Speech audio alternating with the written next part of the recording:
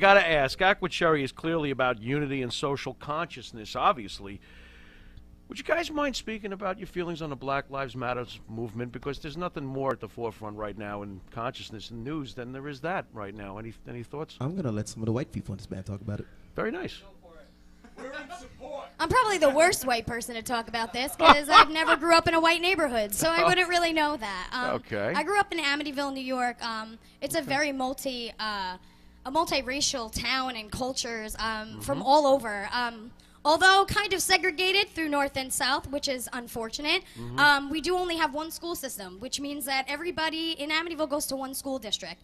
The school district happens to be predominantly black, so I'd say 90%. So I went to a school that was basically centered around a lot of black culture, Jamaican and Haitian to be exact.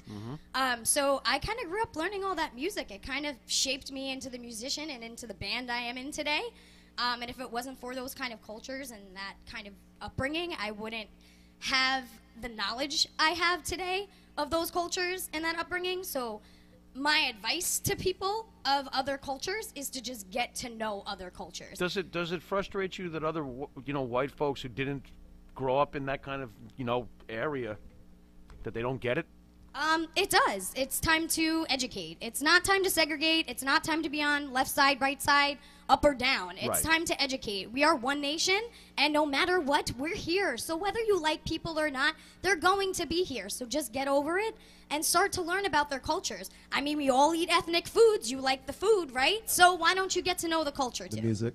And the music. So you like reggae bands? Predominantly, a lot of our audience are white, male, female audiences. It's kind of funny if they're, on the left side where they're not for. So we'd love to have fans around us that appreciate life and love and unity just the same way we do. So we hope that everybody just gets to take advantage of, education on that.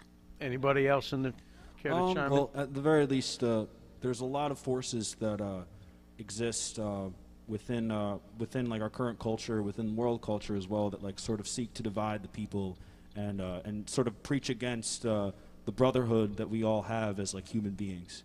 And at the very least, I would say that what is happening right now and the changes that people are seeing and the fact that people are like, what, I'm tired of being pushed down, I'm tired of being subjugated like this.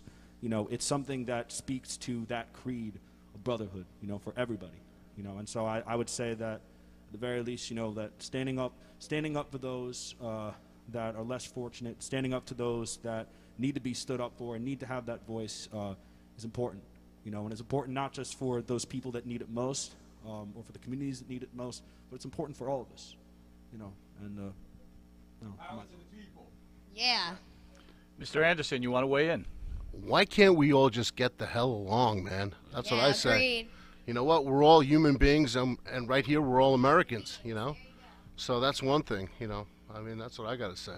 And the most important thing that I say is, in November, get out and vote. Absolutely. Yes. I don't want to be left out. I just wanted to hear them talk first. By all means. So, I'm black, Whoa. Dude, I matter. Come on. I matter. So, like, as far as I was sure it was a killer 10, but go on. And people saying, "Oh no, blue lives matter," or this or that. It's like, people, come on, seriously, stop. Yeah. Me saying my life matter does not mean that Rob's life doesn't matter, or any other people here. Why do you think it's taken that way? Because, all right, so cognitive dissonance is a very true thing. It happens. It's happened to me personally. It happens to every human being that is alive. If you don't want to see something, you will not see it. If you are not open to something, you will not see it. So what I'm suggesting to the masses out here is stop listening to so much of your media telling you how to think. Oh, yeah. And think about just how you experience. You go out and you see someone do nice for someone else. It doesn't matter how they look, what they're doing. You see something nice, and like 2 kids are playing. Doesn't matter what color they are. It's beautiful. You smile. Your heart smiles. It feels good, right? So embody the child that doesn't see hate, see any differences, any categories, religion, color, skin, any of that. Be a human being and treat others as well as you want to be treated. If you see someone not being treated right, think about it. Think about it. Black people don't want to be rise above and be the one to take over. And I feel like that's a lot of the fear. And it's understandably so, because someone always wants to rule, right? And they're always telling you that someone wants to rule. But real talk, black people just want to be left the hell alone. Just stop trying to hold a dude down. Because I'm just like, I have a son that is half white, and I don't want to teach him to hate his mom. There you go. I don't want to teach him to hate anyone. Amen. There you go. He's supposed to be able to grow up and be a human being and experience life. And I understand the history of how this whole world was taught to not like some people at this moment, then love them the next, and so forth. And it's going to change for black people, and we're going to hate someone else. How about we try to stop all of that, Right. and just be the utopian society that we can be? You know, I mean, it sounds naive, but it isn't. You guys are a bit younger than us, so do you feel it's your generation may be the ones to make America what America was based on? I feel like it's the younger generation, to be honest, more than our generation. So I think all the generations help. Well, You know, yeah, because we started. your generation empowered our generation. We empowered the next one, and so forth. That's how it is. Right. You know, you just keep the telephone line going and keep the truth going, and let people learn the positivity that turns the world for real and love. You know, spread that. I think it's also like to an extent like it's not even about like which generation. It's all of us. You know, every generation. Because even like there are parts all of the people that exist within society, like we all fit together to create society itself, and there are different roles for each generation to play and each person to play, depending on who they are, where they come from, and their experience. And you know, so it's sort of I guess it's sort of like, it's not even just like up to one generation, it's up to all of them. It's up to all of us to kind of grow. There's a lot of musicians in the room. Andrew, of course, yourself, you're a musician too. Most people don't even realize this, but Andrew's a hell of a rocker. I'm not a musician, by the way. Okay. But I'm not- No. You played the flute a few times. Leave the skin flute out of this. That's not even amplified. No, what are you talking about? Okay, you know. This is unbelievable. Well, I thought I was a plumber once. Once.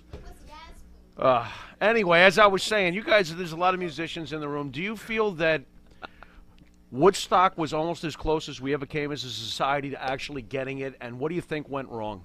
Bring it back. Because it seemed pretty close. It seemed like a lot of people were trying to get together on the same page, and something went awry in the 70s. Do you think it can really happen again? The people with the power want to divide us. That's how they rule us. And that's Nice. how they control us. It's the media. I think John. it's media. I think a lot of it's media. I haven't watched TV in months. It's just everything insane. except the actual people. I had more peace in my life during this COVID-19 pandemic when I stopped watching CNN. I stopped watching Fox. I stopped watching everything. And you know what I started watching? This Is Us? Reruns of Star Trek, man. Everybody was happy in there. It was go. multiracial, man. And what's the lesson learned in Star Trek? Peace, exactly what love, we're trying and to everything. we're trying You know what I'm to saying? get It's done just- here. It was harmony. Beam me up, Scott. Come on, man. Mike. What Now else I you sound got like one of for the hippies. Come on, man. What else you got for our esteemed guests Well, here? we're running out of time. Got time for one more song? Oh, sweet. Want to go two? Yeah. Can we get Andrew Anderson on the stage Absolutely. Oh, Yeah, we have to. let's do one more first, and then we'll Okay. get one in All right, so on we're that going to one. take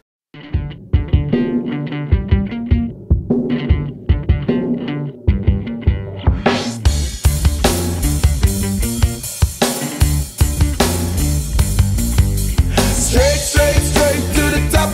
We're living this life, not just dreaming it, we're doing it for real.